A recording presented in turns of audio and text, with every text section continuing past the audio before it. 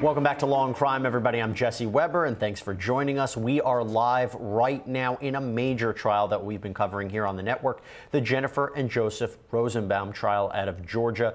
The two former foster care parents who are accused of abusing two girls that were in their care, Layla Marie Daniel and Millie Daniel. Now, the question, of course, is not only did they inflict this abuse, but are they responsible for the death of 2-year-old Layla? That became the question. Their defense is saying this little girl choked on a piece of chicken. That's how she died. These two people tried to help resuscitate her. That's why you see any of these injuries.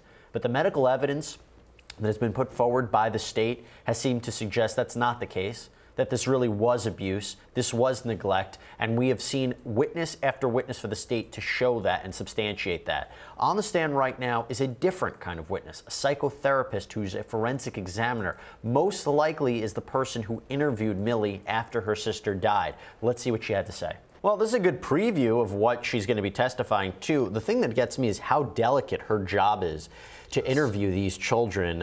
Interviewing Millie, I'm assuming she interviewed Millie after Layla died. That seems like an impossible task. What are you gaining from her introduction about this? I think that the prosecutor is doing a very good job of highlighting a few things. The first thing, the difficulties with interviewing a child and why that may be difficult. The fact that the younger a person is, the more that suggestion can affect their responses to questions. I mean, she's doing a very good job of trying to outline the protocol and to kind of make it difficult for the defense to say that this was done improperly. Like she's stealing the thunder. I was just about to say that. So what would defense say? I mean, she's explaining her whole protocol, avoiding suggestible questions. Is the defense going to be in a difficult position to say something was done incorrectly? Because based upon what we've seen so far, whatever Millie told her is probably going to hurt the defendants. Right. I mean, I could already hear the cross in my mind. You know, there's no such thing as a perfect forensic interview. Interviewing children is difficult. You interviewed this child twice, and on both occasions, you did not follow protocol. Now, at that point, you can step away, but if you ask that next question, why did you not follow protocol, the answer might be bad. I would also imagine that they would say, you know, have you seen any inconsistent statements in what Millie told you, which is a big thing as well. Let's jump back live, and again, we're waiting for the real crux of this testimony to begin and what Millie had to say to her. Norman, that was a big point at the very last, when they're talking with the state is saying, well, is it possible that this is why the children might have had warmer feelings towards Joseph as opposed to Jennifer, saying that he stood by and watched the abuse, as opposed to Jennifer, who's really portrayed as the evil person in this, the person who's most responsible for the abuse, the one who inflicted this. What are your thoughts on that? I guess it's important so that the jury understands why the level of liability is different from Joseph to Jennifer. I think that's important. It's also important to, I guess, to just draw that bright line and let the jurors know that this isn't unusual. And that if Millie were to say something kind about Joseph, doesn't mean that he's excused. Right. Doesn't mean that he's not culpable for what happened. Okay, so according to her, it's not uncommon for somebody in Millie's position to not talk about the abuse first and foremost and explain what happened to her. It's very common. Is that a credible analysis? Do you believe her on that? Do I believe the psychotherapist? Yes. Yes, I do. I do. I mean, that's true with adults. So with kids, even more so. So what's the defense going to do here? Because that was the part that the state was having trouble with, where Millie didn't come forward and didn't say that Jennifer or Joseph was abusive. Now they're trying to get around that. Right. I mean, but the defense has to be careful, because you have to be careful. You can't blame a child for something. You know, they have to be very careful. They have to tread lightly. And where she says, you know, you were talking about how Millie knew that Layla had died before the ambulance got there. You're stating that a 3- or 4-year-old knew that the child was dead, that they have that concept. What is she trying to get at here? Well, she's trying to discredit her whole line of testimony.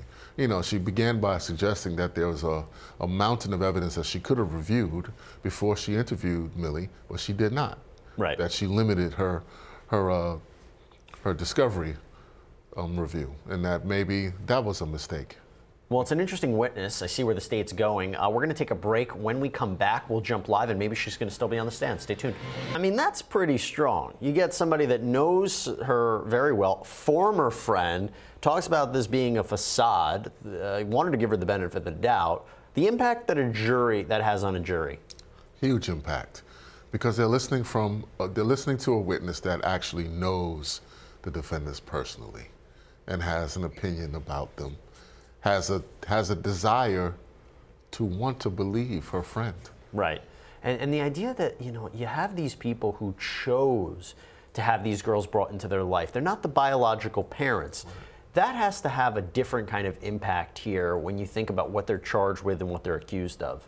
Of course, because you just can't believe that someone that would step up to care for a child that can't rely on their own parents would then turn into the worst kind of abuser that you can imagine. Yeah, I mean, that's what they're accused of right here. Although they are defending it, saying they've never abused these girls, Layla's death was an accident, and all these injuries are a result of horseplay, gymnastics, accidents, things like that.